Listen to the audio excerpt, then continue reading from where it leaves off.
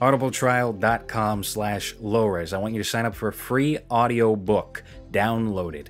Cancel immediately. They will either give you another audiobook or a discounted trial. If you really love audiobooks and that's your thing, cool. Go with the discounted trial. Otherwise, just cancel. Keep your audiobook. I get a kickback. Jeff Bezos gets nothing, okay? You should scam Amazon as frequently as possible. Report orders missing that you actually received. audibletrial.com/LowRes. These are all jokes, okay? Don't really do that, but actually do that. I do condone it. Today's a bonus episode.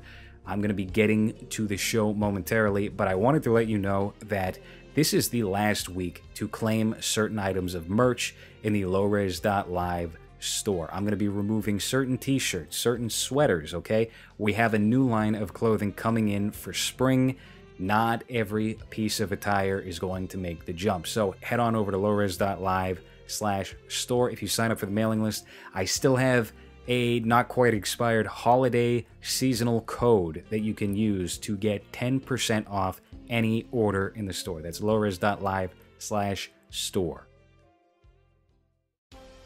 This is Movies, a podcast about the act of cinema. I'm your host, LowRes, and this is a bonus episode. Ooh, boy. Aren't you in for a treat? This is your last fucking tour, man! Lock the gates on these fuckheads! Where's my goddamn car? I'm going to be doing these on Patreon mostly in the months to come, but I felt like putting one out today, right ahead of the episode with Casey Estrada and Hans that will be released this afternoon on Isle of Dogs. Because if you were listening to this on iTunes or through the RSS feed in your preferred podcasting app, you're getting these episodes sometime after they've been recorded. And these past 2 weeks in particular have been somewhat eventful in that I released a short documentary, The Fall of WTF with Marc Maron. And talking about it 5 weeks or however long from now won't be ideal. So, as of my recording this, the documentary has been watched a little over 72,000 times. It might actually be closer to 74,000 at this point, but you know, these details are kind of irrelevant. You know, it's a bit different from the usual fare that I deal with when it comes to these short documentaries, but the subject matter isn't something that anybody has really talked about. And so I put this out and wound up turning over a rock that exposed a bunch of agitated geriatrics. And look, maybe this is a delusion of grandeur. I did make a documentary about how his program has taken a gigantic dive, but I don't think that I was outright disrespectful to Marc Maron or his show. And as a matter of fact, honestly, he should come to my home personally and thank me for making this documentary, because I'm the only one who publicly, as of late anyway, that has acknowledged the fact that for a period of time, he was the best at what he was doing. Nobody was tuning into those other podcasts of that era like they were tuning into WTF with Marc Maron. That was the premier comedy podcast of 2009, 10, 11, probably 12 as well. That might be pushing it, though. But many of the people that tuned into my documentary acted as if I had waged an all-out assault on him, when in actuality, obviously the gist of the documentary was, for many people, this podcast is a bore now, and here's why that is. But I'm not going to harp on that because I don't think those people, for the most part, are listening to this podcast, and their minds probably can't be changed. You know, moreover, it's not worth my time to attempt to change their minds because that's not my demographic. I can look at YouTube analytics and see that 99.9% of the people that are tuning into whatever I'm making are usually men in their 20s. These guys that look like Ben and Jerry, they wouldn't even know what to do with my Japan series, so it's a lost cause. I mean, ultimately, I view Marc Maron as a tragic figure, and truly, I do, really. You know, there are guys out there who take pleasure in seeing these people's careers disintegrate over a period of time. Me, you know, I only want to see Kumail Nanjiani get accused of a savage raping. But other than that, no. I would never find joy in a man's downfall. You know, but I watch these wonderfully made documentaries by guys like Porcelain that are out there covering the fractured careers of comedians like Owen Benjamin or Jim Norton. And I sob uncontrollably. I can't stop myself. The whole duration, it's just tears, waterworks. It's like I'm watching Barry Lyndon. But I don't judge those who do. It's a spectacle to see that these people who are once on top or have any kind of status, earned or not, falling apart at the seams. And I think it's fair to say that one of these individuals who might is a Mr. Mike David of Red Bar Radio. That's actually his nickname on the show, is Mr. Mike. The demise of What the Fuck with Marc Maron. This was a video that I found by this great guy. Look at this guy. LowRes Wonder Bread is his name. I'm going to give him a plug here today. He doesn't have enough subscribers. 5.1K. LowRes Wonder Bread. You gotta see this guy. He did a documentary, The Demise of What the Fuck with Marc Maron, and I suggest you watch it. I gave this a watch last night, and it is like, yeah, he did have a demise, didn't he? Because that show used to be like a show that everybody listened to, and then it kind of just, it's still there. It's still exactly the same, but why does nobody really talk about it? Why does nobody care about it? Why do we hate Maron so much? He lays it all out. We got some good coverage on his show, and he recommended my YouTube channel to his viewers, which was great. It was very cool. Typically you don't want to wind up on Red Bar. You wind up on Red Bar, that means you've committed some kind of social felony that needs to be addressed. Some of the worst humans in the industry are documented on this show, and I don't mean like Harvey Weinstein, but like Tom Segura. It's a quality show. I would actually say it's a great survival guide for existing on the internet. So check it out on redbarradio.net. I believe that is the only place to get it because I think he was banned from iTunes. So, but this Maron documentary, let me tell you, I didn't realize that Marc Maron had a mobilized unit of angry flip-flop wearing, guitar playing baby boomers that would come out the woodwork and attempt to gut me over this thing. Where are these people congregating? Because I'll tell you what, I do thorough research before I dive into any topic for the nonfiction medium. And you can take a look at Maron's social media pages, his Facebook, Twitter, Reddit. Compared to other comedians, those are a ghost town, okay? I saw he posted a photo with Brad Garrett of Everybody Loves Raymond, and that got a very reasonable amount of likes, especially considering that it's Brad Garrett. So hundreds, but by comparison, there were virtually no comments whatsoever. I want to say like maybe 20 to 25. And every Reddit post is just a link to a brand new episode. Nobody's really conversing about the names of his cats or, oh, did you hear that he sold his new home and he's moving out to where, nobody gives a shit about that. There aren't 12 to 22-year-old cretins of an ambiguous gender drawing photos of Marc Maron on Twitter. There's no fan fiction. Nobody has that kind of investment built into this program. I think the only time that people are really listening to it nowadays is if they have some kind of incentive where maybe the guest is somebody that they really love and adore. Maybe they're a big John Cleese fan, and they'll listen to that. And it's like, oh yeah, Marc Maron exists. It's a part of their lives they don't even remember anymore, And I think Serial is probably the same way. Serial, the mystery podcast that created this boom of true crime for the podcasting genre. But nowadays, people are listening to Last Podcast on the Left, although they might be on their way out soon as well. My Favorite Murder, Sword and Scale. These types of programs essentially took the place of Serial because that hag didn't know what the fuck to do with her own property. And so now, Serial Season 3 premiered early... It premiered late last year. And there was no buzz about that because it's the same deal as Marc Maron. They didn't know how to handle their property, and they let that flame die down. That's all I'm getting at, is nobody really cares about Marc Maron. He should just go die in a ditch. I'm kidding. I kid. I make jokes on this show. But anyway, I want to get back to the comments that were left on this video that I made and released through my YouTube channel, LowRes Wonder Bread. Go subscribe if you have not already. I knew that some would agree with my assessment and many others wouldn't, but I did find the complaints interesting. And one of the more frequent was that the video was considered clickbait. Now, it's called The Fall of WTF with Marc Maron. The YouTube title swaps Fall for Demise just for the sake of theatrics, but there's nothing insincere about that title.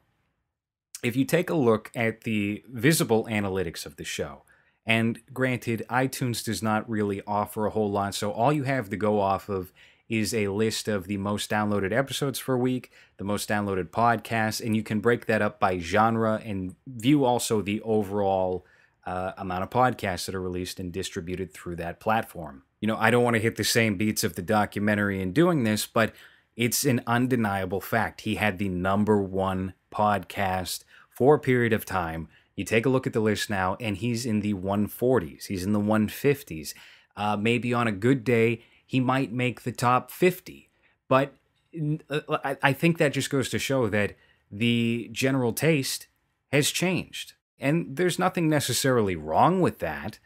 But if you don't do anything about it, then you're just going to fade. And that's a normal part of this whole system. The show has had a massive decline. There's no question to this. It's a fact. He might be making the same amount of money off of sponsors and getting better guests than he did in 2010. But again, who is listening? And that was the purpose of the documentary.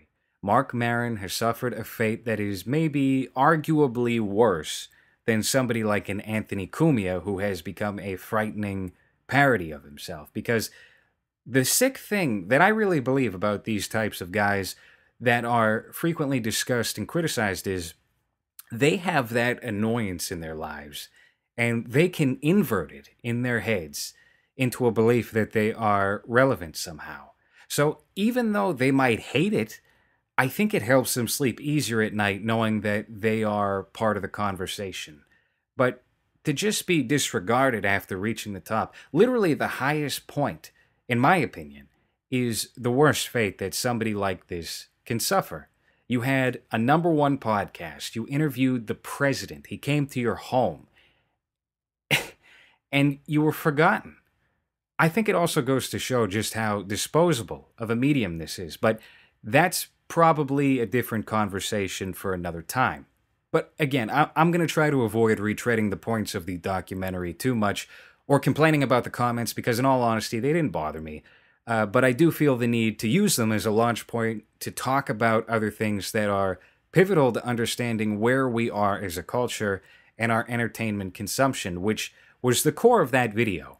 Because to circle back to these comedians who just shrug off the criticism, the complaints about stagnation in their shows, or the folks who highlight their undesirable traits on video, I couldn't think of a worse decision than to do that. Now, obviously, if you're Anthony Cumia, you're never going to want to bring up the fact that there's a 9-part series that details you and your brother's behavioral tendencies. So it's probably easier to compartmentalize that and disregard it as a fringe part of your fan base. But take a look at the view counter on the latest installment of Beige Frequency's series on Cumia, and then keep in mind that for Compound Media, the podcast network that Cumia owns, their Facebook page has just about the same number of likes as the amount of views on that video, 44,000. To add to that, their Facebook posts on average get between 5 to 25 likes and no comments, which, I'm not bragging here, I do much better than that typically on my Facebook page, LowRes Wanted to Brag. People don't really think about these things, or, probably the average person that is listening to me talk about their average amount of likes on a Facebook post isn't thinking about these things as consequential or as something that matters. And I couldn't disagree with that more. I think it matters a whole lot more than people want to discuss. Because when we talk about those stats regarding the Compound Media Facebook page as opposed to the 44,000 views, and that's not to account for the thumbs up, thumbs down ratio, there's probably dozens, if not hundreds of comments. The equivalent to that is essentially the effect of having your entire base watch that documentary. It's the same amount of numbers. But in reality, I'd venture to guess that no show on that network, Compound Media, gets more than 8,000 downloads on average per episode. Now, obviously, these documentaries that come out are an extreme worst case scenario for somebody like Cumia or Owen Benjamin. I don't necessarily put my documentary in the same bin as what Beige Frequency and Porcelain have done. I do think that the work that they've put out has been very funny, and it is intended to entertain that community that's online that has built itself off of the Opie and Anthony show. And while I don't necessarily view my documentary as falling within that category, if you do, then so be it. You can take it however you want. I think that's fair. As I said before, these documentaries are an extreme worst case scenario, but they are a direct product of the current entertainment climate. In the past, these types of guys who work in comedy and entertainment, they probably would have graduated to doing sitcoms or movies, and maybe they still will. Who knows? You know, the future is very open. But personally, I think that is now reserved for maybe Ali Wong types, you know. But at the moment, online programming is the most consistently rewarding and lucrative business that there is because of the general hunger for it. Obviously, they all know this because if they didn't, there wouldn't be thousands of podcasts out there or live shows that are hosted on YouTube and similar platforms. Now, here's the effect that instead of escalating into Hollywood and high-budget scripted projects, they remain on that direct line where they're accessible to their fans and their audience. But many of them still retreat to this compartmentalization mindset that they would have gotten away with in that traditional era where they're working in the business, behind the scenes. There's cameras, there's a studio, set, but they do this and they can't get away with it now because everything is so immediate. And the result of this is a visible decay for everybody to see. So if you're one of these people, you've got two options. You can either block out that criticism and dismiss it all as trolling, or you can handle it. And unfortunately, or maybe fortunately, many of these people choose to handle it by reacting poorly and lashing out against those who are delivering the criticism. And you see this with tons of people. Now, clearly, not every piece of criticism is worth listening to. Sometimes people just want to rile you up. But you should pay attention to it nonetheless. When it comes to lashing out, this is obviously a terrible method of dealing with this particular issue. And if you look close enough, you can see some of the new comedians and entertainers that have come up over the past 5 to 10 years from YouTube and other spaces who are currently untouchable, committing some of these deeds. Now, when it comes to Marc Maron, the thing is, I don't think he even got an ounce of the flack that these people get today. His audience changed over time. So even when he covered for Amy Schumer stealing jokes, the amount of criticism he received, for that was a lot smaller than someone with, say, Louis J. Gomez's audience. I don't know why I'm acting like Louis J. Gomez is the new podcasting king, but just go with it for now, okay? So, like an unbaptized baby, Marc Maron has wound up in limbo. If he can escape, I will be both surprised and impressed, but my prediction is that he'll keep doing the show the way he's been doing it until he's dead or all of his sponsors pull out, because that just seems to be the mindset that is present in his dome. All right, that's about it for today. I hope you enjoy the full 90-some-odd minute episode I've got going up later today with Casey Estrada and Hans. We had a great time talking about Wes Anderson. I think we talked about Nanette. And yeah, I'll see you for the next one.